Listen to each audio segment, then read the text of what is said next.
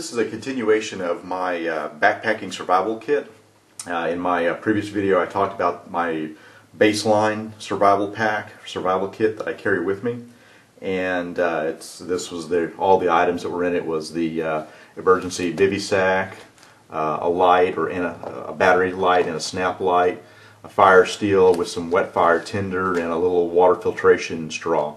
Those basic things I consider my most basic kit. It all fits into one of these ultimate dry stuff sacks, and so I carry this with me.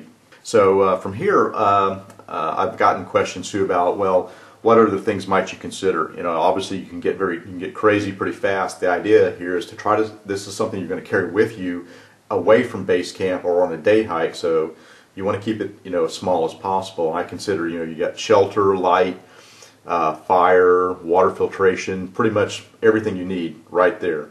But if you want more things, here's the other things that I'd consider, you know, to include into the pack. If you want additional shelter, a real popular item is to use some kind of an emergency shelter tent, like these tube tents. These are really lightweight. This one's really designed for 2 people, but you can use it as a ground tarp. It's about 8 feet long. It's made out of it's lightweight but pretty strong 2.5 mil polyethylene, and it comes with a 25-foot cord on it. Obviously, it's just a tube of this sheet that's 8 feet long, and you run a cord through it to hang it from, you know, 2 trees, or if you've got your hiking poles, which is why I carry my hiking poles with me, you can support this thing. Again, waterproof, windproof. You know, it's a little more bulky. You know, it's lightweight, but it's a little bulkier. Options to this are just pretty much any kind of sheet, plastic sheet that you want to bring with you. A popular option for a lot of people is a product called Tyvek, T-Y-V-E-K. Tyvek is a plastic building material, a plastic sheeting building material they wrap buildings in during construction. It's vapor permeable, water vapor permeable, so it'll let water vapor out, but it keeps liquid water. It won't let liquid water in, so it's a good option. You can get a sheet of that, you know, and carry some rope with you sometimes. If you do that, even with something perhaps like this or just a standard sheet of product, I would recommend you have some kind of a system to clamp to the sheet. These are just a few pennies at like Home Depot or most builder stores, hardware stores. It's a little plastic clip. You can clip it on, you can clamp it onto the sheet, lock it down, and be at a tie-on spot. Makes it really handy. So if you've got just a square sheet of plastic, you can keep you know, 2, 3, 4 of these in your pack. They don't weigh anything. Makes it nice to have, you know, clamping or tie-on spots. The other thing that you might want to consider is food. And if you have food, you know, in my pack, I didn't discuss this in my previous survival kit that I would carry, but what I will throw in here pretty much like the day or 2 before I go is I'll just throw a couple of the you know, energy bars in here. You know, the energy bars by themselves don't have a really long shelf life. They're pretty good. You know, you wouldn't leave them out for years. But I'll throw a couple in there just to have some, you know, if I need to have some food to snack on, you know, just to help me out. You know, if you're really into it and you want something, you know, really long shelf life, you can get, you know, the type of the actual survival bars, like Mayday makes the emergency food rations. This is 1,200 calories.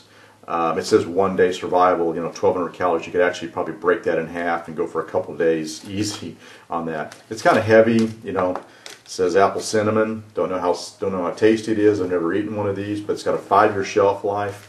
So if you want to throw it in there, great, you can do that. The other things you might consider, if you are carrying a tarp type thing, if you're making your own type shelter system, you know, some cord. I also would consider bringing along maybe just a handful of some tent stakes to help you stake things down, especially if you're in an area where if you're having to use a tent, you know, hiking pole, and you don't have a lot of trees or shrubs or whatever to tie something down, or trying to keep this things windproof. You know, this is just from an old MSR tent that I had, very lightweight. Some tent stakes.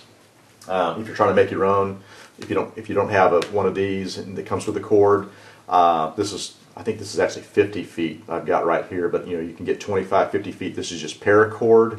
You can buy this online at places like Sportsman's Guide and a bunch of other places. It's very inexpensive, very strong, lightweight, 1,001 uses. So maybe get yourself some of that, and a clamp and some stakes. You can take a regular, just a plain piece of sheet plastic and make yourself a nice shelter tarp.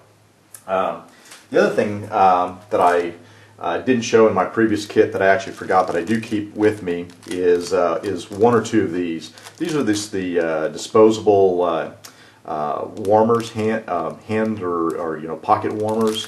They're basically, you tear the packet open, you shake them up, it works on a chemical reaction, it starts warming, it'll make about 125 to 150 degrees and it'll burn. It says 24 hours. I've seen these things stay hot for that long, but you could be assured that for about 12 to 15 hours this thing is going to be warm. If you're in a situation where you're trying to maybe ward off hypothermia or something, you can take one of these, shake it up, toss it down inside your bivy bag, and it'll really help you out a lot. And then and that's what I would consider to have additionally into my pack. If I was going to expand my survival kit, I pretty much don't have this, but if I had if I had the tube tent with me, I'd have that. Like I said, I don't carry this, but I have these types of things. So I take all of this and I add it together. At this point, I'll expand, go beyond this pack, and I'll move it up to the next size.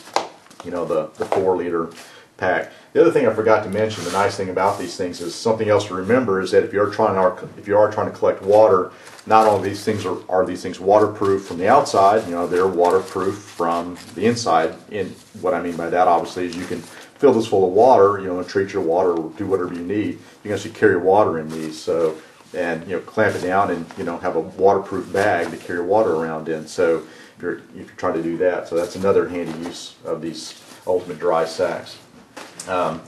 People have asked me about first aid kits.